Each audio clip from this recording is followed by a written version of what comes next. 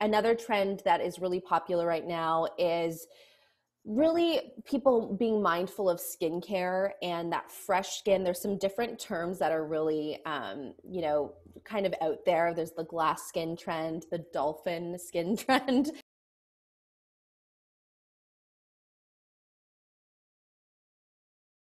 Hello, everyone, and welcome back to the VIP Collective. Today, we are sitting with Brittany Gray, who is the owner and founder of Fancy Face. Welcome back, Brittany Gray. Thank you so much. I'm so happy to be here. I am so excited to see you again. It has been almost a year and a half since you graced us with your presence in the last podcast. So crazy. And it's time has flown. It's crazy how time flies. Yeah, a lot has changed. A lot has changed. And we're going to talk about a few different things today. So for anyone who is not familiar, you can check out Brittany's episode on season 1, episode 12 of the VIP Collective, which is on our website. Brittany is the owner and founder of Fancy Face, which is a luxury hair and beauty service across Canada. Mm-hmm. So today we're talking about a few different things. We're going to lighten up the topics. We're going to talk a little bit about spring trends that are happening in makeup and also some bridal trends. I think this will be really interesting for anyone who's just gotten engaged or just anyone listening who wants to know what's coming up in spring when it comes to makeup. So before we get into it, let's talk a little bit about, obviously, how are you and how have you been through the business world as we are now almost a year into COVID? Yeah, I mean, to be honest, with all things considered, I think we're doing, and I'm doing, as well as anybody can really do during this time. Obviously the bridal side of our business, we usually do around 500 weddings a year, both in Toronto and Vancouver. And that, since the pandemic started, has come to a complete halt. And we were really fortunate that prior to the pandemic happening, I had started a beauty cosmetic line within Fancy Face. And honestly, I feel, when I think back on that, I just feel tremendously grateful because our wonderful supporters were really ready for us to launch something like that. And that has truly carried us through this time. And we're so grateful that we were able to develop and launch around 50 SKUs. And it's ignited a whole new life to our brand. And the product side of the business has really just given us so much joy and allowed us to not only work with brides and brides-to-be and bridesmaids and everybody in that arena, but also the everyday woman.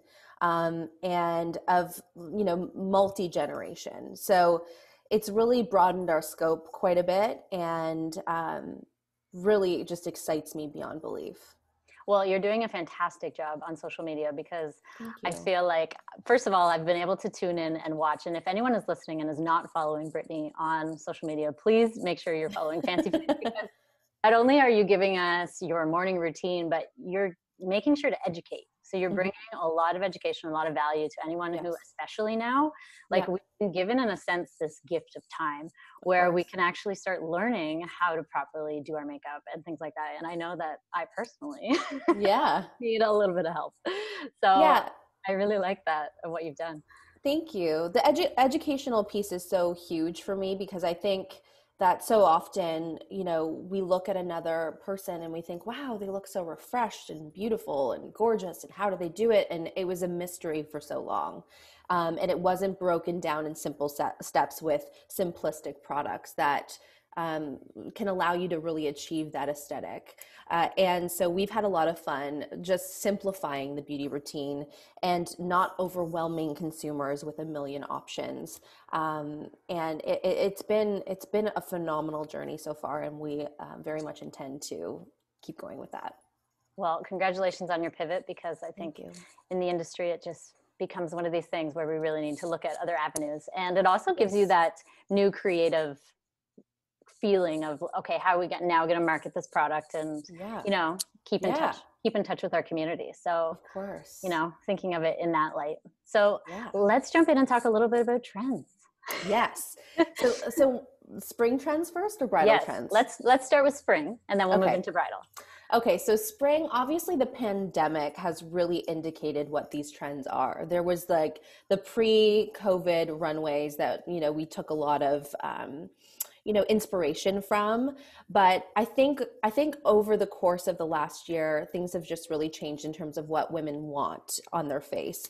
When it comes to some fun trends, color is making a comeback on the eyes. I think the whole notion of just continuing to play up the eyes, especially with mask wearing, we're seeing a lot of, believe it or not, and it's not necessarily something that I love, but we're seeing a resurgence of color.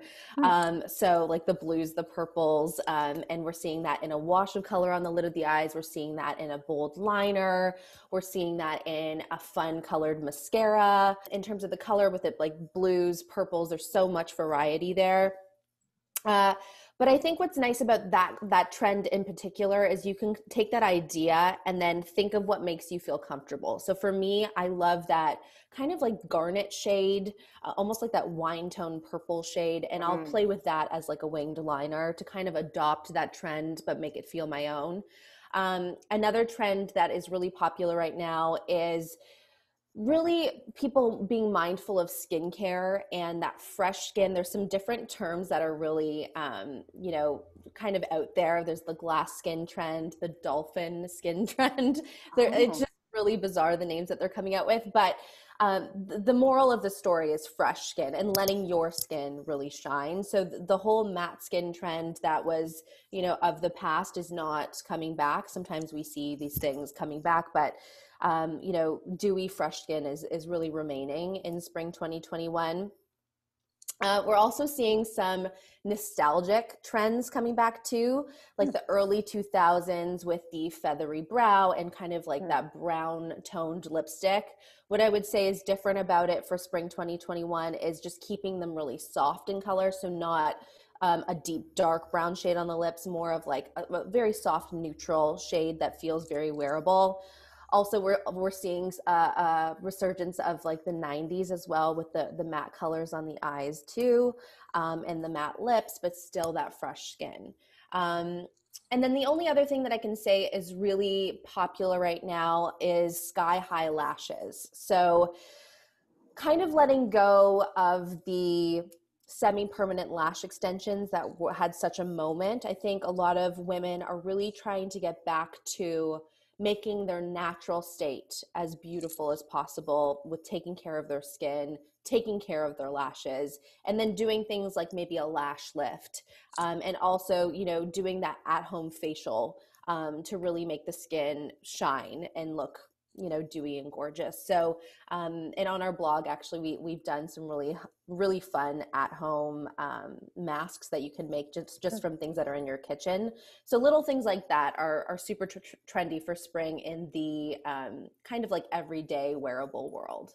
Is a lash lift something that someone can do to themselves, or is this something through? No, I wouldn't recommend it yourself. You want to go to, somewhere where you've read the reviews, like a beauty studio, and make sure that they're doing their treatment process carefully. Because if you go to someone that leaves the formula on too long, it can actually dry out your lashes. It's also around your eyes. You want to be really careful that, it doesn't get into your eyes. So definitely do your research in that department. But I'm seeing a lot of lash lifts and a lot of lash tints as well. So it's really heavily, obviously, focused on eyes, on brows. One point that I didn't bring up that is also quite trendy for spring 2021 are lip stains again. So something that has a lot of stamina underneath your mask that you can put on, maybe blot, put on again, maybe do a quick blot again, and that stain is going to stay for the day. Then you put on your mask and you don't have to worry about any shifting and moving. People aren't really into that, long wear liquid lipstick anymore. It's too heavy and cakey underneath the mask, even though it might not budge. They want something that feels a little bit more natural again, and that, again, has that stamina throughout the day. Well, I'm definitely finding anytime I leave the house now, so a couple walks a day to the grocery store, the makeup is going on fully, and there are days no one sees me at all, but I will still apply makeup because just even the feeling of getting up, getting ready, it makes you feel a little bit more productive. But just it's putting yourself, getting yourself ready for the day. Well, that's actually a great point, and that one of the sort of real mottos that we have at Fancy Face is that fancy is a feeling. So it's the whole idea that, you know, none of us are really going anywhere. Nobody is seeing us other than if we might have to work on social media. But for me personally, what's got me through this pandemic is making that choice and recognizing that makeup brings me joy, and that if I spend that time on that self-care, it just makes a world of difference in terms of how I feel, how I tackle the day, how I am with my husband, how I am with my kids. And I just feel empowered. So that is really like a huge message for us at Fancy Faces. It's so much more than just a superficial thing that we do. It's a level of confidence that you get, right? Exactly. Yes. Especially now, if we are just wearing a mask and we go out and so many times it's natural for me to smile at people when I see them, and so I'm smiling. I'm really working on my smiles. So yes, the eyes. Must involve the eyes in your smile. So that people know I'm there with you. I'm trying to say hello, but times are a little unusual, but they are. But I think you can still feel it behind a mask. For sure. Yeah. Smizing. It's all in the smizing. Yeah. Now, what about bridal trends? Let's talk about this, because we're moving from what used to be big and bold into more of a new intimate setting. So does that mean people go a little bit more natural, or do they step it up the other way and do they go statement for their smaller wedding? I genuinely think that this time that we've spent being in lockdown is really going to affect the choices that brides make when it comes to their look. I think people have gotten to a place, like I've mentioned, where they're taking better care of themselves, their skin. And I really do think that the brides are going to go more towards a more naturalistic look on the face. And then when it comes to the eyes, I think there's still going to be that, you know, kind of winged out liner, maybe not with a black liner, but more of like those sort of like rich brown tones that will define the eyes in a soft way, almost like a blown out way. And I definitely think that in the lash department, for so many years, women wanted those big, full mink lashes. I think that that's going to take a bit of a back seat moving into 2021. I think people are still going to do a false lash. I always recommend a false lash to brides for video and also photography. Makes a huge difference. But just shortening maybe the length of them, making them perhaps look like they could be your lashes, but definitely playing up that like sexier eye is definitely going to be a thing with that monochromatic makeup. I think overall, that gives you that natural feel, but still also is sexy and glamorous at the same time. And still gives you that pop. For a bride, it's always really important to remain timeless. And we always coach our brides too, that you want to look back on those photos in 10, 20 years from now and say, I made a good decision that day. And I got married 5 years ago, and I look back and I went with very like neutral monochromatic tones, and there's not a regret there when it comes to my makeup. I also didn't wear too much makeup, even being a makeup artist. I went a little bit softer, a little bit more natural. And I genuinely feel like that was a good decision. So I think that, you know, using those insights and coaching our bride in that direction will really, you know, just make them happy in the long run. Love it. And so what do you think when it comes shifting a little bit to the hair to complement the eyes and the face and the makeup?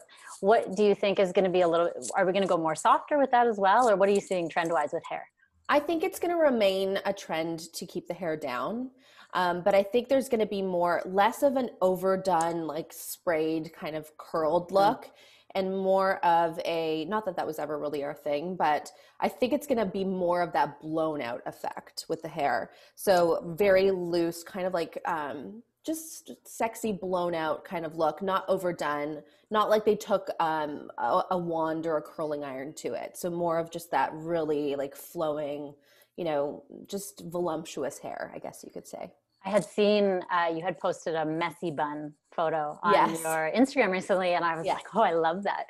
And I feel like just that kind of that looseness is it almost is an indicator of how we need to feel and be in the coming months, because we don't necessarily know what's going to happen. So everything's kind of going with the flow. So I think that's a really great way to put the trend overall. Going with the flow. Going with the flow, and not overdoing it. Yeah, I think I certainly don't think that people are gonna, once the gates open, come out and want to, really make a crazy statement with their hair and makeup. I think it's still gonna be subdued, a little bit muted, classy, and certainly not overdone. Do you typically recommend that they have a few photos that they can reference that they like when they Always. so that I find it really helpful when a bride narrows it down to about 3 or 4 photos when it comes to the makeup or hair, and really specifying what they like about each shot. So I love the eyes in this pic. I love the skin in this pic. This hair is stunning. So really narrowing it down. And I always recommend pushing the trial a lot closer to the wedding than most may think. There's this whole idea in the bridal world, you have to do a wedding trial a year to 8 or 6 months in advance. I think it's really the sweet spot is 2 months in advance, because at that point you've really ironed out all the kinks, and you know exactly what you're going for. I think the bride that you think you might be a year before is much different than the bride a couple months before the wedding. And also your skin may change within that time frame, Totally. depending on your And also diet. the tone of your skin might change depending on summer, winter. So your trial may be more true the closer you are to your wedding. I think so. And your hair color too is a huge part that does often change as you get closer to. So definitely smart to do it closer to. Amazing. Well, that was going to be my next question, which was when you are booking hair and makeup. Now, as we navigate through this, because everything's obviously, a little bit up in the air, what do you recommend if people are now just engaged past Valentine's Day and they're like, okay, we need to hit the ground running? Do they reach out at this point? Do they wait? I'm most definitely, when it comes to fancy face, it is very smart to book it right after you book your date and your venue. I know that there's a lot of people that really want to be a fancy face bride, but they maybe hold out too long. We actually have some people too that book us before they're even engaged because they know that we get booked up. So when it comes to hair and makeup, if it's really important to you and you want to be in a certain person's hands, then most definitely book sooner than later and give ample time, because it breaks our hearts when we have to turn away people that would love to be one of our brides, but unfortunately just the timing doesn't work in terms of when they let us know. Yeah, we feel the same as well. We get inquiries for, 2022, and especially being boutique, and we offer, we take on smaller or less amount of weddings in a year, and so it always breaks my heart, when someone does come in and they really appreciate the work and they want to work with you, but then the date is already booked. So the sooner the better, essentially. The sooner the better. Yeah, and hair and makeup is one of those things that you'd think you could leave a little bit longer before booking, but I think it's really changed now. I think it's probably a good idea to be doing the trials just before the wedding as well. It's in this case and in this climate, it gives you more opportunity to get closer with your couple or your bride just before the wedding date. Yeah, and the other thing that's really nice is when people book with us, we actually, so if they put down their deposit and then they wait to do their trial until closer to, we guarantee their happiness. So even if they're placed with 2 artists that they aren't absolutely loving, we will place them again with another 2 artists to try and at complimentary, basically, until they nail it. So there's that assurance that, you don't have to worry about finding a good fit, because finding the right artist for you really is kind of like dating too. You have to find a person that you want in your personal space on that day. That's key. I also feel like that with videographer too. You really have to want that person near you all day. And maybe not with hair and makeup as much all day, but you certainly want it's the first point of contact that morning. So finding a really good energetic fit is key too.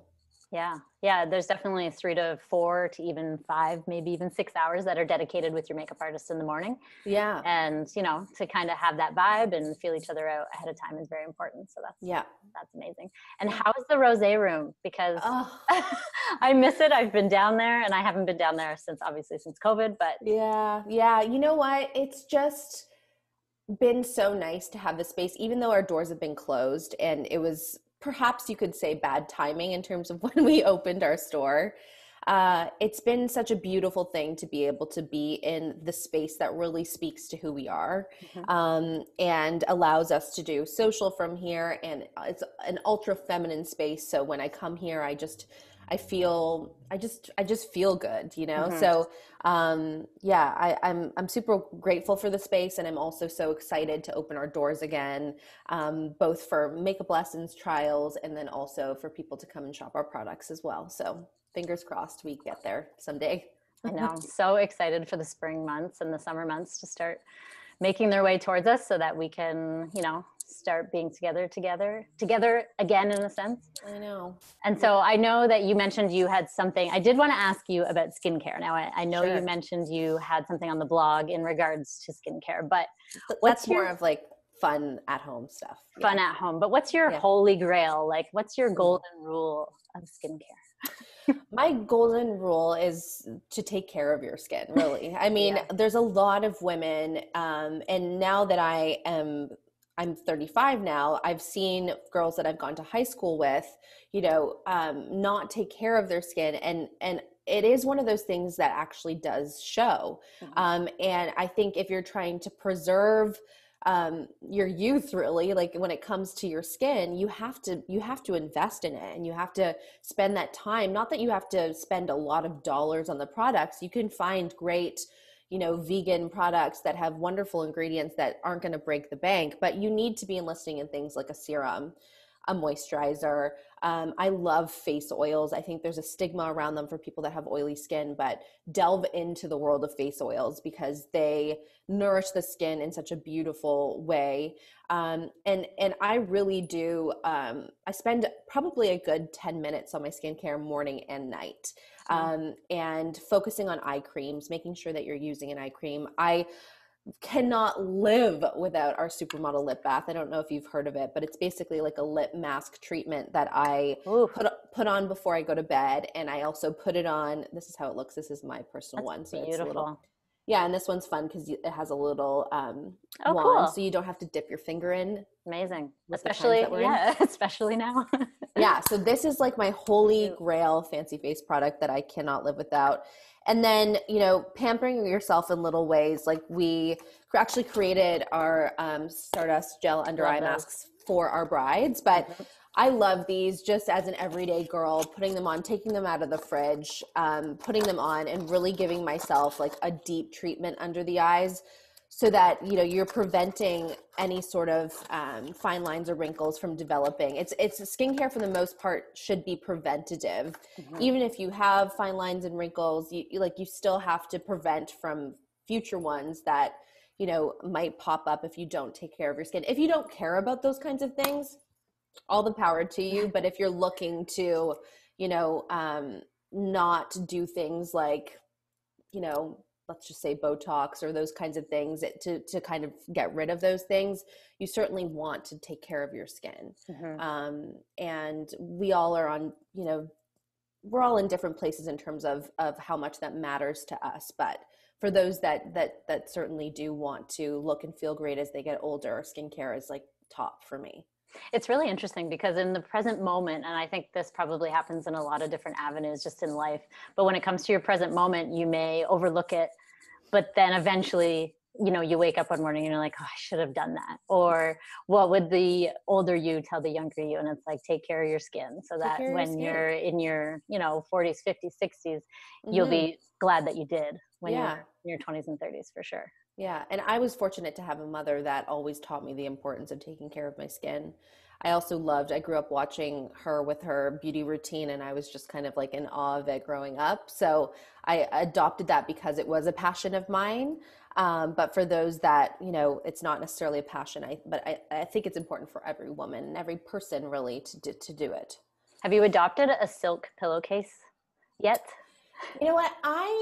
I tried the silk pillowcase because I actually have really fine hair, and I know that helps with breakage when you're sleeping as well, and it helps with creasing on your face and all of those things as well. Also, fine lines and all of that. But I don't sleep well on them. No? I love my just normal, Your pillow. bed sheet. Yeah.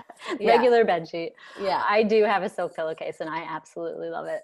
Do you really? I do. I love it. And it also it has a cool feeling to it when you first lay your head down, right? So then there's that comfort as well, which is kind of like feels a little bit refreshing. But yeah, I need to give it another try. I don't mind it. You love it's it. Okay, I do. Now, just because I want to pivot into talking a little bit about, we've talked about skincare. What about self-care? So what have you adopted over, just before I let you go, what have you adopted over since 2020 that has kind of stuck with you to help with your lifestyle or change your lifestyle? Well, so I was always an avid journaler growing up. I would write pages and pages and pages in my journal. I actually have a box of probably 20 journals that are just filled with all of my thoughts and feelings. Cool. And that helped me, especially coming from being in the performing arts. I mean, I'm very artistic and just in my nature. So I felt like that was just an outlet for me to get all of that out. However, when I met my husband, Mark, and I had kids, and it all went down the drain because I used to do all of that when I was alone in my bedroom, and it just felt comforting to write. However, I have now started adopting that as well with the 5-minute journal. I don't have the time I used to have to write all those pages, but I write that every morning when I wake up. I write what I'm grateful for, and that's really huge in terms of self-care for me, because when I'm mindful of what I'm grateful for, I have a better day when I'm in that positive space. The other thing that I love to do, I in a previous life was a professional dancer as well. And so finding something that I love fitness-wise has always been really challenging for me post-dancing. So I actually took up the Melissa Wood Health app, which is basically a yoga and Pilates focused using your own body weight kind of movement. So they're short workouts. They're like 10 to 20 minute workouts. And you can do them on your yoga mat at home. I love that. And then like obviously things like reading, meditation. I love crystals and playing with different crystals in terms of using them with meditation.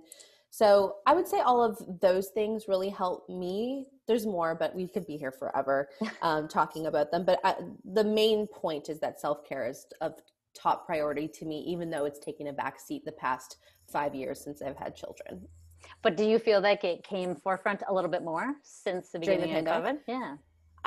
Here's the thing. I do and I don't, because I was kind of in fight or flight mode when all of this started. If I'm truthful, I think I've recently got back to the self-care and understanding its importance. But for the first year of the pandemic, it was scary. And I felt like every waking second I either had to work or I needed to be with my family and take care of them. And so the self-care was just at the bottom of the list, and it shouldn't have been, but it was. So yeah. Yeah, I think it was it's one of these, like we've never seen anything like this before. And so of course everyone was just kind of, last March, I can remember, like it was very, it made you panic a little bit. It did, yeah. You just didn't know what was next. And so I think everyone kind of went through that stage. And I think the more we go through it, we're just trying to find ways to break out of, our old shell and develop something new potentially. Yeah. Well, before I let you go, where can people find you? So you can find us at fancyface.ca is the first place. And then you can also find us at Fancyface Inc. on Instagram and Twitter, and Facebook as well, Fancyface Inc. And TikTok. We're trying the whole TikTok thing. I don't know. It's not my favorite. My mom's a huge fan of TikTok, but I personally am just trying to get used to it. But I know it's an important place to be. But Instagram is my jam. I love Instagram. Yeah. Well, you're fantastic at it. And like I said earlier in the episode, if you're not following Brittany yet, please head over and do so, because she will light up your life. Oh, thank you so much.